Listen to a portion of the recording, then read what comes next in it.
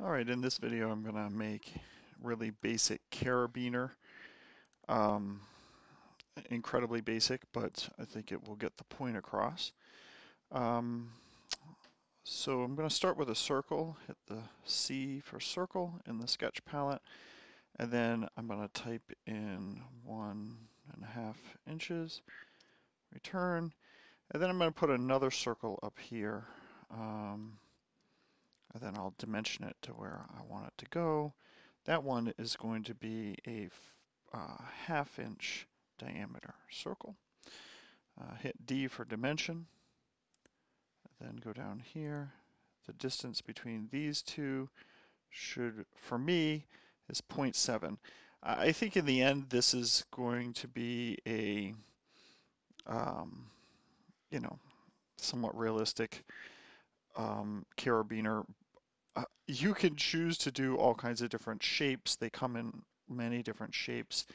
Um, I'm really trying to just show that this is a pretty straightforward way of getting something done that looks a lot like a carabiner.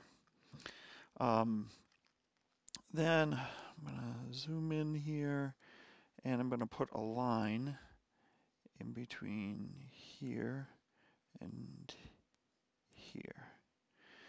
And I'm not too worried in this video that that didn't darken in. Probably could do a dimension here.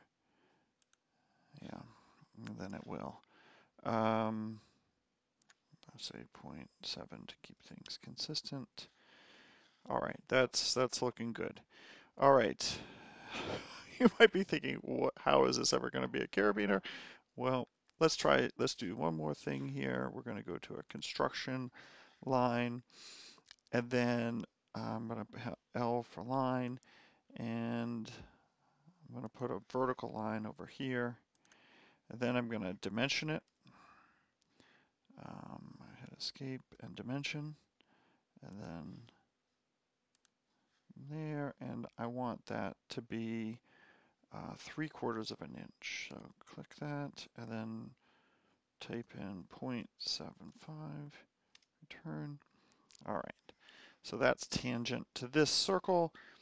That'll work out pretty well. Now, instead of doing all this over here again, I'm going to go here and, to create and to mirror. And I'm going to pick these objects. I just need to click on them, the 3 objects I drew. Then I'm going to click here. It says mirror line. What is it? I'm going to hit select, click on that, and then I can see that I've got that coming over, and it's looking good. Now I need to do a little bit more filling in, and from here to here. Whoops, I still have the construction line on. I rarely turn that off, when I'm supposed to. I'm just hitting it, Command Z, and go hit L for line, and go here. And if I want that to darken in, I think I can hit dimension, and then hit 1.5.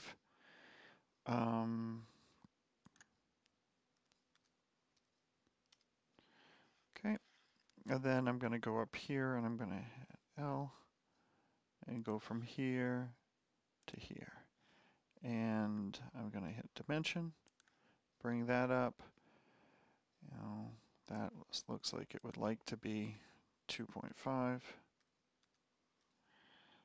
and return. All right, so now we have this whole area bounded by dark lines. I found in Fusion, if you have blue lines, this often will still work. It's not all, doesn't have all the information that it wants, but it still can do the trick for you. If you want to be more foolproof, you try to get black lines, right? So anyway, I'm going to use this trim tool up here, right there. And I'm just going to go in and get rid of anything that is not part of the exterior. All right, this here, don't worry about that. That is part of the dimensioning.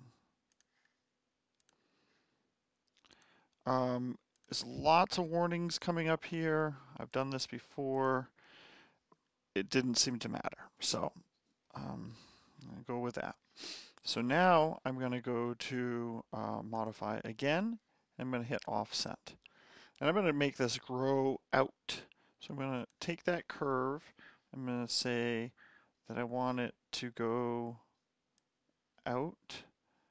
And I'm going to put in there, let's just make it so it will change quite a bit. When you see me do it, I'm going to click in here and I'm going to say 0.25. Return. Oh, I have 2 decimals there. Say OK. All right.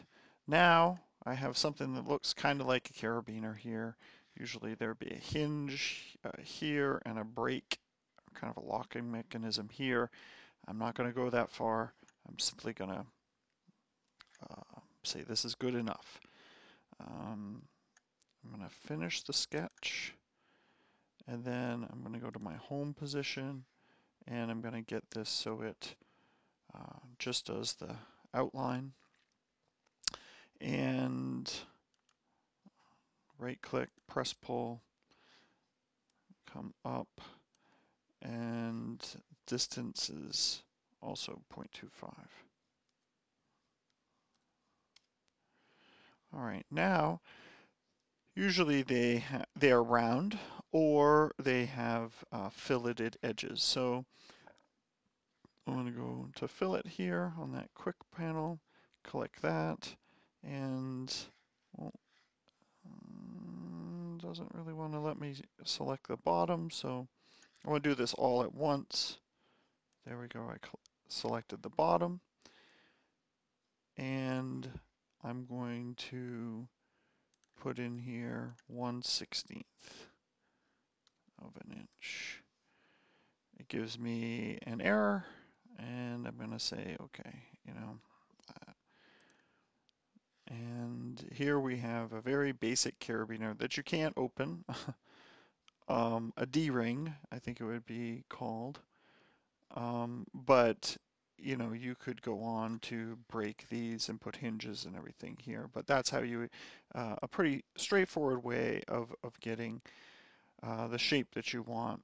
And as I said before, you can certainly play around in the sketch to get different types of shapes, and there's all kinds of different ways. But that circle method gets your radiuses pretty good. I think this is fairly straightforward and not hard to do.